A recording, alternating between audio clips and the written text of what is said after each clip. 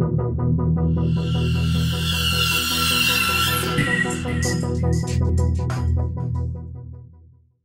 right, so loading samples into Assimil8or is great, but it's a sampler. So let's record into it. All right, so I made this folder called Demo 1, and there's no presets in it. There's no samples in it. It's blank. I just made it. So I think that's a good way to work. We talked about making your own folders on the PC on this memory card, and we talked about how to go to utility and create new folders. Personally, when I'm sampling into Assimil8or, I like to make a new folder and work in that folder so it's not cluttered with all my other stuff. But again, it's just workflow styles. Okay, so I think it'd be just real simple just to record BIA right into it, just because it's right here and I can auto trigger it. The Basimilis-Itertas from Noise Engineering. Okay, so I'll just come right out of the out of BIA into the left in. All right, and I trigger it. I can't hear it coming through. So the way to fix that is to go to Pan Mix and monitor left and right. This is left, this is right. So I'm just recording mono samples into left here. So I'm just going to turn left input monitor on. And now, lo and behold, we can hear it. Yeah, I'm going to turn morph down. Let's do kind of the classic BIA kick. Half of you just rolled your eyes. But anyway, it's simple just to do it right here, right now. Okay. So start by going to sampling setup. And we'll just step through some of these. All right. So the first is your destination. You can sample into channels, right? You can sample into the next available empty channel.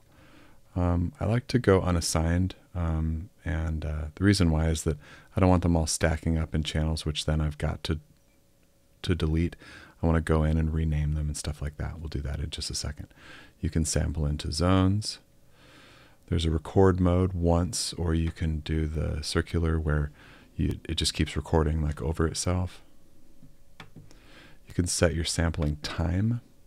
I'm just going to be doing drum hits. So you know what, let's keep it at 2 or maybe even 3 seconds because there's a bit of decay. Yeah, 2's fine. You could set your sampling rate. So this, you know, truly you'd probably be fine at 48 for probably most things. But if you want to do some crazy pitch shifting, which this module is just so good at, it's just recommended to sample at the highest rate. So, you know, let's do that. There's a naming convention style, which is kind of interesting. There's just 3 options. This is just starts them named like that, like sample 1. PNM, come on, what does that mean? I don't know. And then new, so let's do SO1. So that, you know, then it'll be SO2 and all that. So Assimil8or is amazing because it records AC or DC coupled. So AC is typically audio, unless you're trying to take out some DC coupling that might be in audio. And DC coupled is for sampling voltage. So this thing is great. So you can create some crazy modulation coming from something, which we'll do in the next video. We'll capture some modulation and record that and then use that as a modulation source. But right now we're going to be recording audio. So I'm just going to do AC coupled. And there's a couple ways of arming this. There's hot arming and there's safe arming. And I think this is a read the manual thing. We don't need to go through every single option. Also, I'm going to use a sampling threshold. So as soon as it hits anything above -40 dB, it's going to kick on. And this is whether you're going to be recording mono or stereo samples. BIA is a mono module, so I'm just going to record mono. And this is the input level. So if you were coming in really hot from something, or maybe something low from, for example, Morphogene, It's classically low signal. You could pump that there or cut this here. Okay, so this looks good. All these settings are where I want to be. So you can see your signal here is good. This is a nice time to maybe adjust this input level. It looks good to me. Okay, so I'm just clicking the gate button on BIA just to get a signal in there. All right, that looks good.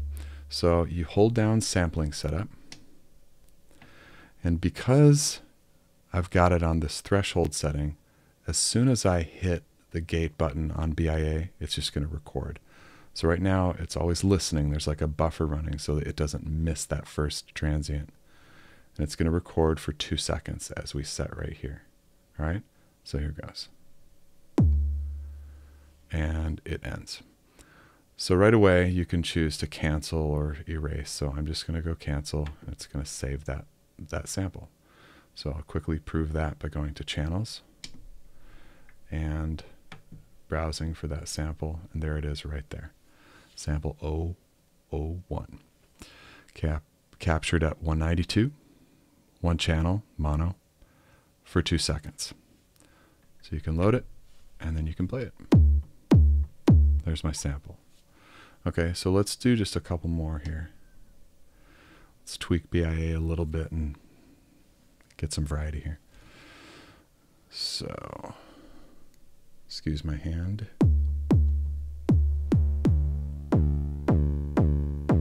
That's a nice sound. So hold down sampling setup. All right, it's waiting to hear because I'm on threshold mode here, right?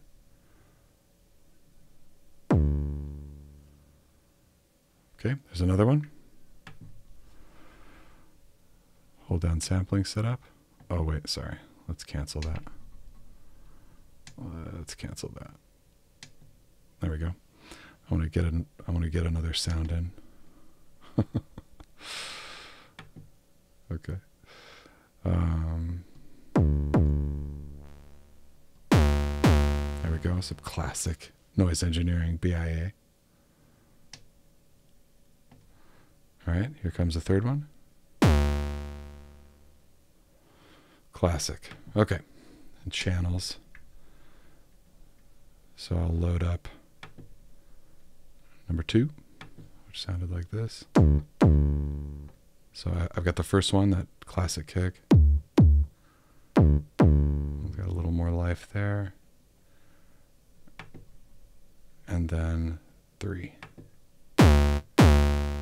So you turn these to 1 shots. You can really hear them ring out. All right. And that is how to sample audio into the Assimil8or.